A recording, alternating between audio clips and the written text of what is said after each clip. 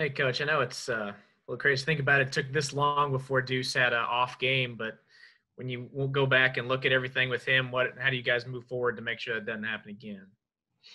Just take advantage of opportunities. That's all. I mean, it wasn't it. The numbers wasn't there, but he played well. He graded out high.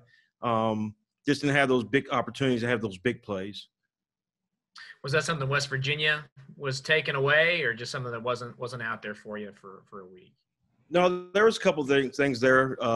We just didn't get back to it, and because we got down and start pressing a little bit, but we just got to settle in and get back to our basics. And I think you'll see different things this weekend. I know based on what we saw last year and at times this year, you're still a team that would love to have 4 or 5 running backs in every game. How's that quest coming to develop depth behind Vaughn and Trotter on this roster right now? Well, it's going good. It's going really good. Guys are getting an opportunity to get a lot of reps in practice. It's a long season, so you got to get guys ready to play. You never know what can happen week to week. So guys are getting better every day. All right. Thanks, Brian. Appreciate it. You bet. Derek? Hey, Coach, I know the numbers weren't there for Deuce, and you kind of already touched on it a little bit, but did you get just as much satisfaction out of him making that really good cut block in front of a big play that happened against West Virginia too? No question. I mean, one of the things we talk about all the time is, don't just think you're a ball carrier or a pass catcher. You got to be able to do everything. And his blocking is getting better as he gains more confidence. And that was a great cut block to see that. That put a big smile on my face. In terms of Tyler Burns, he saw a little bit more run against West Virginia than in prior games. Was that a product of him kind of earning those opportunities, or something you saw from West Virginia? Yeah, what I've done is I've given guys some packages in certain plays and certain formations. And so his number was called a couple of different times, and he got those opportunities and took advantage of it. Thanks, Coach. Fitz? Hey, coaches, you just mentioned trying to get some other guys ready. Is anyone else maybe getting close to seeing some time at running back? Really, really pleased with KJ Shanko, freshman running back from Texas. His body's changed since he got here. He's really done a good job of understanding the offense. He runs the ball really well between the tackles. He's very good in pass pro. So he keeps developing, and who knows what could happen in the next 2 or 3 weeks. Thank you. Ryan?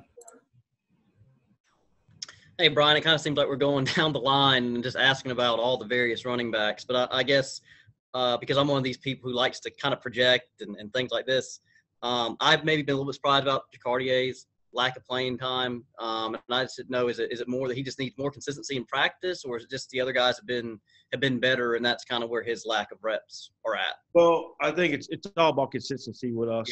Yeah. That's the most important thing. And when guys get their opportunities, they got to take advantage of it. And it starts in practice. And not saying he has not done a good job, but it's just being consistent and getting those opportunities and taking advantage of it. How much for him, because I think maybe you mentioned this after he signed, is it just that he came from such a small level of football in terms of, like, he was playing at a very small class size in Illinois? Is it that he's just still really adapting to playing guys who are Big 12 caliber athletes? Yeah, I think that's some of it. I mean, I think his development mentally is a part of it also. He was in a system that basically just gave him the ball, and understanding that running good tracks, having good footwork, having good eyes, reading your dots, and understanding blocking schemes, it's all development. Last one here, Kellis. How would you say the team just overall has handled the loss since Saturday? That's not something you guys have tasted in a little while. I think they've done a good job. We came back Sunday, went back to work, had a really good practice Sunday night, and had a really good practice yesterday. And guys and our leaders are stepping up to challenge guys to make sure today is just not a day off. It's a day to continue to get better as far as the details of the game plan. So I think guys have done a really good job with it. And I know you don't coach him, he's on the other team, but what are your impressions of Chuba Hubbard and what he was able to do last year and carried on this season?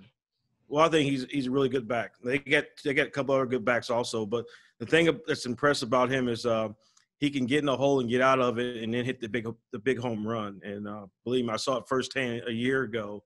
But he's big, he's fast. He catches the ball really well out of the backfield. He's a pretty impressive back for his size.